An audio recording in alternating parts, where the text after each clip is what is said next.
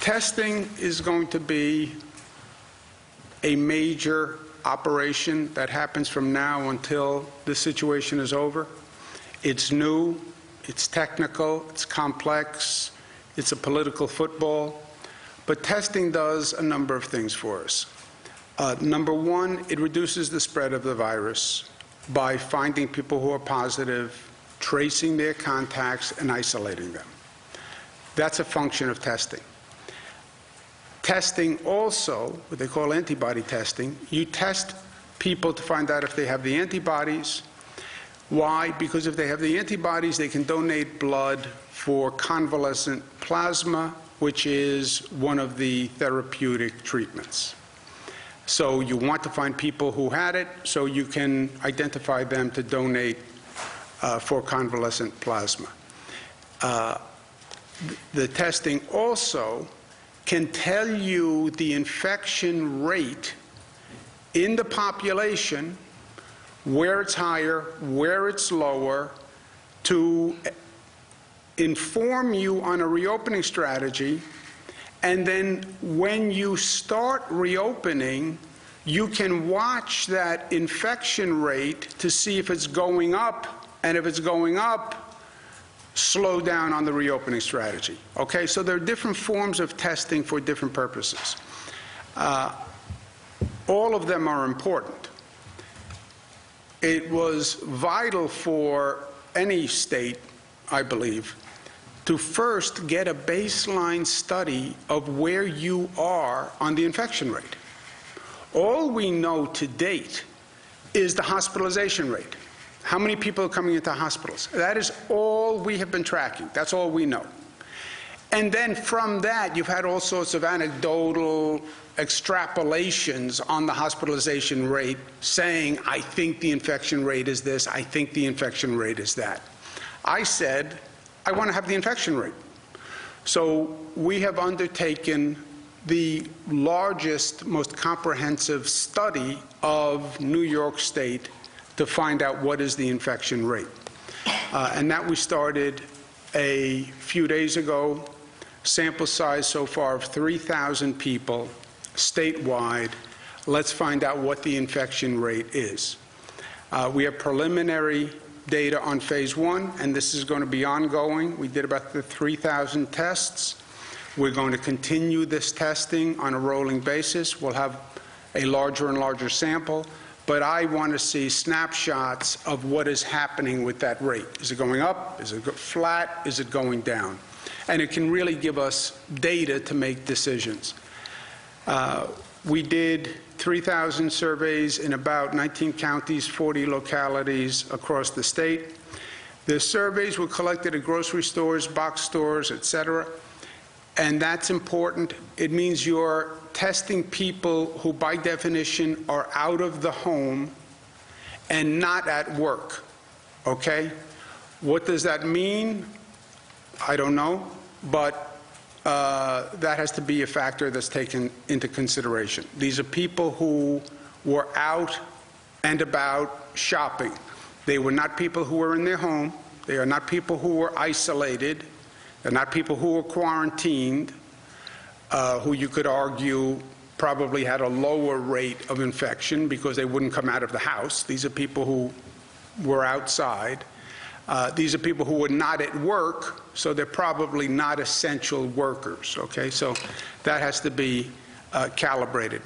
But what we found so far is the statewide number is 13.9% tested positive for having the antibodies. What does that mean? It means these are people who were infected and who developed the antibodies to fight the infection. So they were infected 3 weeks ago, right? 4 weeks ago, 5 weeks ago, 6 weeks ago, but they had the virus, they developed the antibodies, and they are now, quote unquote, recovered. 13.9%, just about 14%. Breakdown male, female. Female, 12% positive. Males close to 16%, 15.9% positive. Regionally, Long Island at 16.7, New York City at 21.2, Westchester Rockland 11.7, and rest of state 3.6. This basically quantifies what we've been seeing anecdotally and what we have known, but it puts numbers to it. Rest of the state is basically upstate New York, 3.6. It was been about 7-8% of the cases that we've had in the state. Westchester Rockland, we had an initial significant problem. Remember, Westchester had the largest, hottest cluster in the country at one time. 11%, so it's literally somewhere in between. New York City, 21, which again supports what we knew anecdotally. Long Island, 16.7, so it's not that far behind New York City, and it is significantly worse than Westchester Rockland. We've been talking about Westchester Rockland, and Nassau Suffolk basically is 1, but there is a variation with the Long Island numbers. By race, Asians about 11.7%, African American 22%, Latino Hispanic 22%, multi none other 22%, white 9.1%. This reflects more the regional breakdown.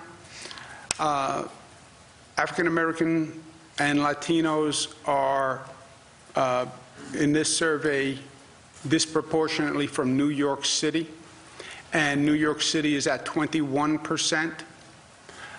So the African American number, Latino number is 22%, but and the upstate whites, they're talking about more upstate, which is 9, but it's 3.6 in the survey. By age, nothing extraordinary here. We did not survey anyone under 18, so it starts with 18 years old. 18 to 24, 8%. 45 to 54, 16. 75 plus, 13. But it's a small percent of the total. Again, how many 75-year-olds were out shopping and about? That is the group that's supposed to be isolating, because they are the most vulnerable, 65 to 74 also. But that's the distribution. Again, the sample was by definition people who were outside the home, so we have to analyze that. What does that do to the numbers? But that is a factor that has to be taken into consideration. If the infection rate is 13.9%, then it changes the theories of what the death rate is if you get infected. 13% of the population is about 2.7 million people who have been infected. If you look at what we have now as a death total, which is 15,500, that would be about 0.5% death rate. But two big caveats. First, it's preliminary data. It's only 3,000. Well, 3,000 is a significant data set, but it's still preliminary. And when we say there are 15,500 deaths, that number is going to go up. Those deaths are only hospitalization or nursing home deaths. That does not have what are called at-home deaths, right? This doesn't include people who died in their home and were not in a hospital or a nursing home. We still have to compile all of that data. And then the at-home deaths, you have to go back and try to find out what was the cause of death for those at-home deaths, and then add them to the number of deaths connected to COVID. It gets even more complicated because in California, they're now finding deaths that go back to last December or January that they believe were COVID-related. And people didn't even know about COVID at that time. So if you then go back to December and January and start to look at the number of deaths and check them for a COVID-related death, I don't even know how you do that practically, you'll see that total number of deaths go up. But that 15,500 is not an accurate total number of deaths, in my opinion. Well, fact, it's not an accurate total number of deaths because it does not count in-home deaths, at-home deaths. It's not accurate because there will have been many other deaths that were never tested for COVID that should be attributed to that number. But with those caveats, that's what we see in this survey. It also supports the decision that we talked about to have a regional analysis and decision-making. Upstate New York is 3.6%. New York City is 21%. What you do in a place with 21% is not the same thing necessarily that you would do in a place with 3.6%. It's just not. It's the same theory that some states open now and New York doesn't, because the facts should dictate the action. And if the facts dictate the action, when you have different facts, excuse me, you have different action. So when we talk about a regional analysis on reopening, that's exactly right, because look at the facts in that area. Sorry. But there's a second complicating factor, because there always is. What you do in a region still has to be coordinated, because you have a pent-up demand in the whole tri-state area where one region opens up for business. You could see people come in from literally from the tri-state area and overwhelm that region. We try to rationalize with Connecticut and New Jersey because there have been facilities in Connecticut that were open, and you have all sorts of New York license plates there. So yes, regional analysis, but understand on that regional analysis that you still exist in a tri-state area with millions of people who are looking for something to do to get out of the house and put the kids in the car and go. So that has to be factored in, because that is a significant factor. We also have to do more to get testing in the African American and Latino communities. We talked about health disparities. This state did not have the kind of disparities we've seen in other states, but I want to understand them and I want to address them. There are going to be a number of factors why you could have a higher percentage of positives in the African American and Latino community. There were existing health disparities. There were existing comorbidities, underlying illnesses, diabetes, et cetera. I also believe you have a greater percentage of the quote-unquote essential workers who are African American and Latino. And while everyone else or many other people had the opportunity to lock down at home, as terrible as that was, the essential workers had to get up every morning and go out and drive the bus and drive the train and deliver the food and do all those essential services that allowed people to stay at home. Also, you have more people in the New York City area, more people getting on subways, getting on buses, more people dealing with that density, and we know that's where it communicates. But New York City Housing Authority, we're starting more testing today at New York City Housing Authority facilities. You talk about public housing. I was a HUD secretary. I worked in public housing all across this nation. That is some of the densest housing in the United States of America. People crammed into elevators, crammed through small lobbies, overcrowding in their apartment.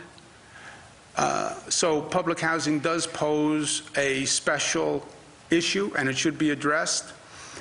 I also want to get more testing in African American and Latino communities all through the New York City area, including Long Island after this.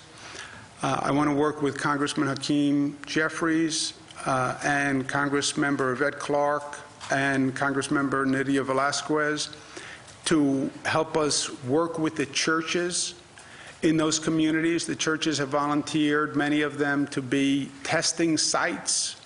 One of the problems is finding a testing site. But many churches have said they would be willing to use their facilities for testing sites. As we ramp up the testing, I want to get it into the African American and Latino community, and using the churches as a network, I think, is going to be extraordinarily effective. But this is something that New York should lead the way on answering this question and addressing this issue.